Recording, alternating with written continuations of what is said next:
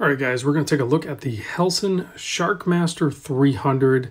And I know this one's going to look familiar. It is certainly a homage watch to the Omega that's no longer available for quite some time. So, you know, that could be a good reason to get into a homage watch because you straight up can't get the real thing.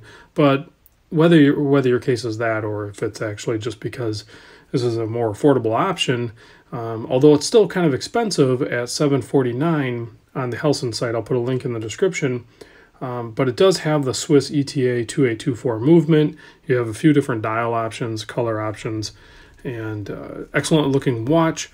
But it also looks familiar to me, certainly because it is very, very similar to the Borealis Astral. And you guys know I'm a huge fan of that watch.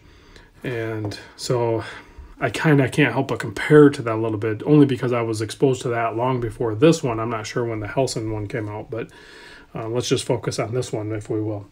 So it is a 41.5 millimeter case, excellent size, only a 47 lug to lug with the slight turn down of the lugs and drilled, and 13.5 millimeter thick, including that like bubble, a little bit of something in there, a little bit of bubble to the sapphire crystal, so 13.5 thick.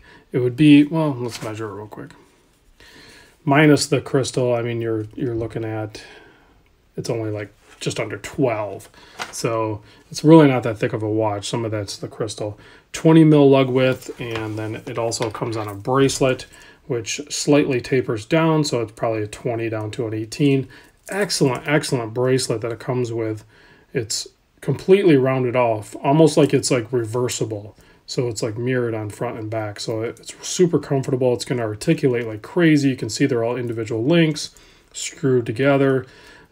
Double pusher for the release of the all milled out clasp, and it also has this little feature here where you can do the onboard dive extension, 3 micro adjust. So really good bracelet that they include with it. This one also came in with a vanilla flavored, very flexible and comfortable tropical style strap. So that also came with that. It does have hollow end links. I was a little confused on that. Not a deal breaker for me. You guys know some of the bracelets, some of my most favorite bracelets actually even have hollow end links. Once it's on and it's fitted properly to the watch case, in many cases you can get a better looking fit with the hollow end links because you can tweak them a little bit. But so it's not a deal breaker. It's just I'm a little surprised to see that with this particular watch. I didn't mount the bracelet. I actually threw it on this Toxic NATO. This is the Shiznit one.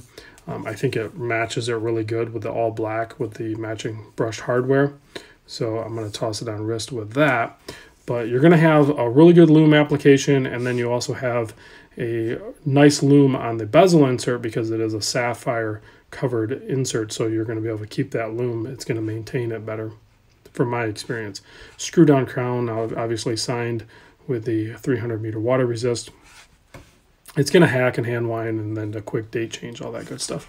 I'll give you a look at the case back here because there is a fancy little shark engraved on there, so that's always nice too. You can see that guy there with a little bit of information, the ETA 2824, of course, the Sharkmaster, and this is number 65. I'm not sure how many they made. If you go to the Helson website, there are still models available, both blue and black dial, and this is called the 12-hour one, meaning that there's a, well, this is a date 12 hours, so I think you can get a no date, and it'll be a 12369, and then there's also the big triangle one, which a lot of people gravitate towards because it's just a much larger loom plot up at the 12. So another thing I have to mention, now I seen some marks, big thanks to James for lending this in. This is his watch, but it must have took a couple of hits around the bezel, so maybe that is going to affect this. But the bezel action on this is, in my opinion, kind of bad. I mean, it works. It's 120 click, and there's like 0 play, and it lines up good, but it just, the tactile feel of it just is not pleasant.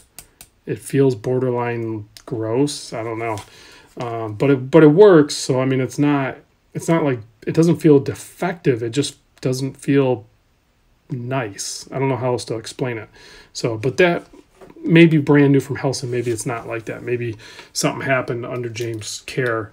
Like I said, it's not destroyed or anything. It's just I've operated better bezel actions. So let me pop this guy on wrist real quick. I struggle with NATOs sometimes, so bear with me. And I'm not going to edit this out, so this is in real time. All right, so there it is on my 7 1/4 wrist. I often wonder why I don't wear NATOs. I feel like they're gonna grow on me. Like I'm gonna just one day I'm just gonna start wearing them, and I'm gonna wear them all the time. I don't know. Maybe that'll actually happen. I'm not sure. But I think this is a perfect match for this watch. If you are into NATO straps, this watch is definitely going to lend itself to being a strap monster. Or even that bracelet's going to be really good. I guarantee that. But I feel like this watch could easily be a strap monster too. So because it's not overly thick in the case design and everything. So all right, let's get a lume shot. You know what? I'll share real quick because I just did the video on the Squale GMT 1545, and I was wearing it, and these two look great together.